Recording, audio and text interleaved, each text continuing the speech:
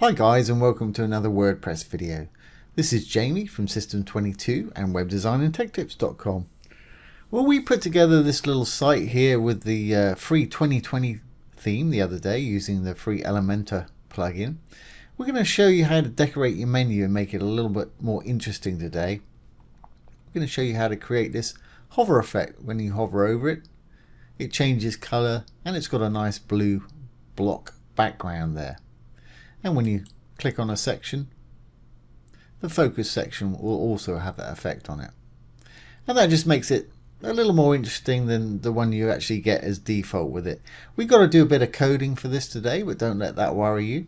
Any code that I write, I'll put below the video and you're welcome to use it. So let's get started. Here we are with the default menu for the 2020 theme.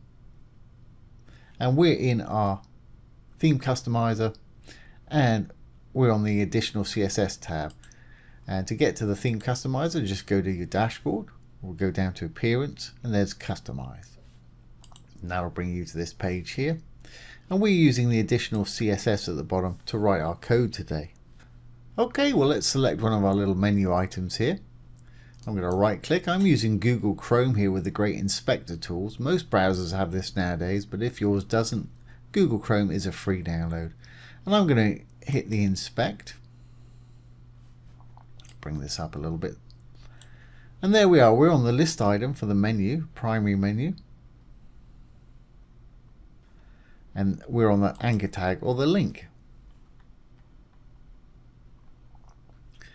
There we go, primary menu A. Okay, the first thing I want to do is change that color. I'm just going to make mine black. And we may have to use the important on this to force it because we're overwriting style. So color black, hashtag 000 is the color for black. That's not doing anything, so let's hit the important. There we go, that's turned that black. Fantastic. I think I might want to take that down a little bit in size too. So let's say font size, say 14 pixels. Yeah, because we're going to have a little background and border all around them, so we don't want them too big. So that works fine right there. Okay, well, let's just hover over one of these. Okay, and as you can see where the blue highlight is up there over home, the background, it's got no padding basically. It's squashed up against the top and the sides of the writing, so I want to give it a bit of padding so we can show off our background color there. So let's do that next. I'm going to give it some padding. Again, we may have to overwrite the styles a bit here. I'm simply left clicking over here. I'm going to say padding. Top and bottom, let's say we'll give that one 10 pixels. Obviously you do yours however you want. Left and right, next entry, we'll give that 15 pixels. There we go, that's spread those out, so it's obviously happened there. Great. Now of course, when I refresh this browser, these will go back to how they were, because this is non-destructive right here, editing right here. So as soon as we refresh it, they're going to return to the red. To make it permanent, we need to write this into our CSS, additional CSS up here. So I'm going to copy from the dot, it's class name of primary menu there, down to the bottom of the last entry that I made. Control C to copy, and I'm going to paste it in here, and we're going to need to put a closing curly bracket on there. So we've got an opening curly bracket, you always need to have a closing curly bracket. There we go. And I'll just skip it down a line. Now once I publish this, these changes will become permanent up here. So let's just publish that. And let's give this a title. When you write a lot of CSS, it's a good idea to give things titles, and it makes it a lot easier to find. And if somebody else is coming and working on the site after you, it's a courtesy for them as well. So it's / / anything you write between the stars there won't be read as code. So we'll say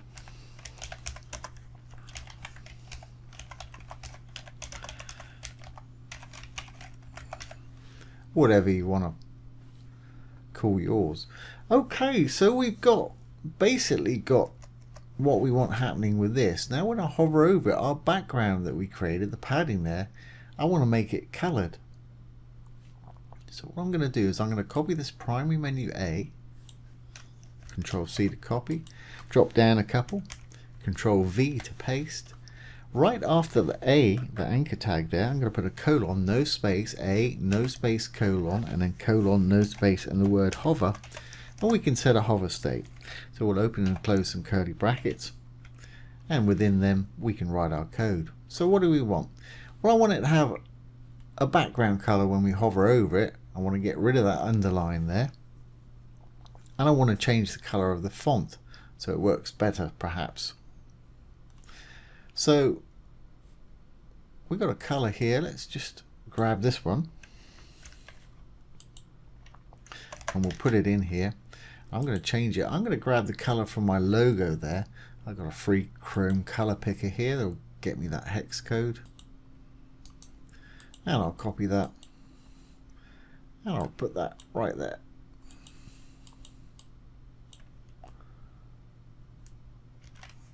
And I want to make that background not the color of the actual font itself.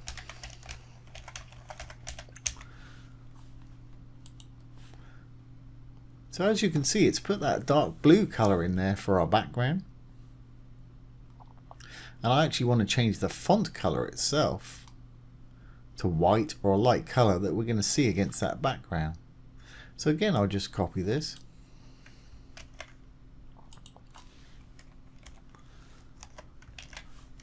I'm going to change that to white, which is FFF. Obviously, you use whatever color works for you.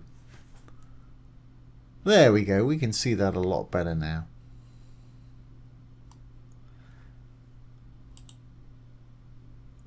And I probably don't need that important on the end of there. I'm going to take that off just to see if it works, because I don't like to use the important unless we have to, because it's forcing the issue. Yeah, that still works fine. Great.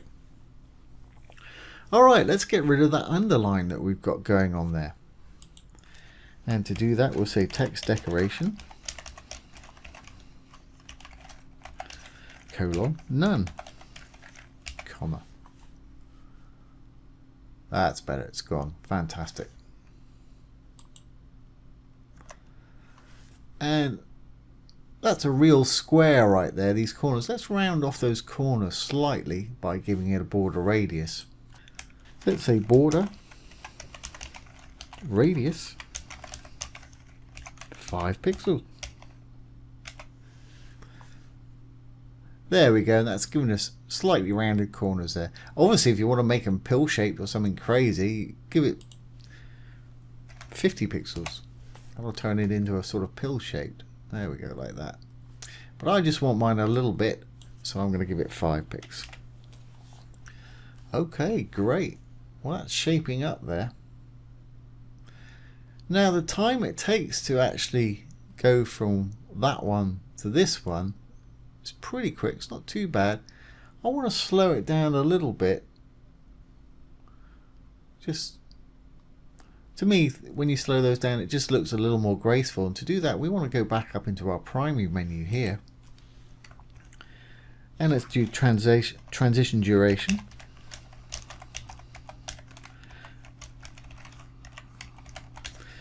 And I'm going to make mine 0.7 of a second, 0.7 seconds, just to slow it down a little bit. There we go, and as you can see, that's a lot more gradual there.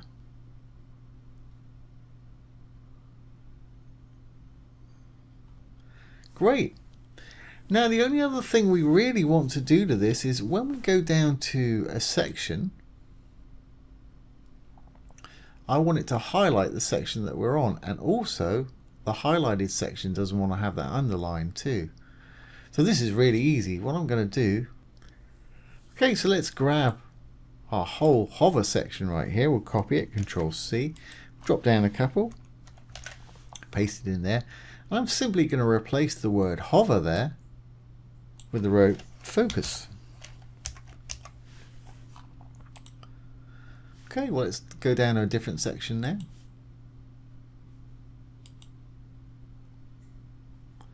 And as you can see, it's got that same effect. If we go down to a different section, it'll keep it there for us. Fantastic. So that's pretty much all I wanted to do. So let's publish. Get rid of the inspector. And we're good to go. Let's have a look at our new site in an incognito tab. Make sure everything's going to work.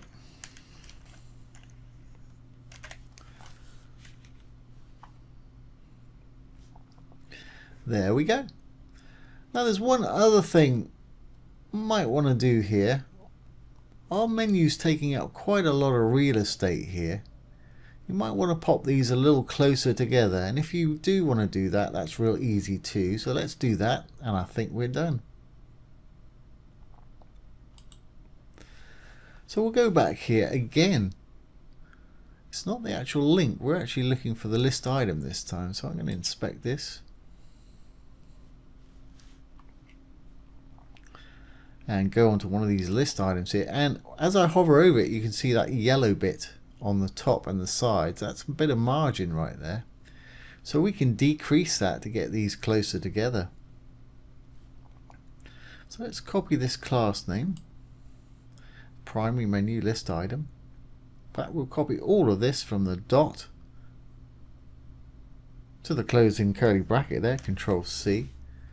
And we'll actually put this up the top. It doesn't really matter where you put it, but because it's a parent, I think I'll put it on top here. There we go. And I'm going to change that margin. I'm going to say margin dash left, because that margin was on the left hand side. I'm going to reduce it to say, let's reduce it to say 10 pixels. And as you can see, that squashed those closer together there, so they're not taking up so much real estate. Obviously you can do it bigger or smaller. You can take it down to 5 pixels if you want.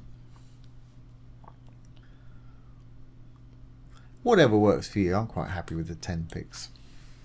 Like I say, I'll put all this code down below the video. You're welcome to copy it and just change the colors out and padding however you want to. Save yourself a bit of time. So there we go, guys. Let's publish that, and I believe we are good to go. So that's how to add a background hover effect to your WordPress free 2020 theme. Just makes it a little bit more interesting. So I hope you've enjoyed this today and found it useful. If you have, please give it a thumbs up, ring the bell, comment, share, and subscribe to our YouTube channel. Once again, this has been Jamie from System22 and webdesignandtechtips.com. Thanks for watching. Have a great day.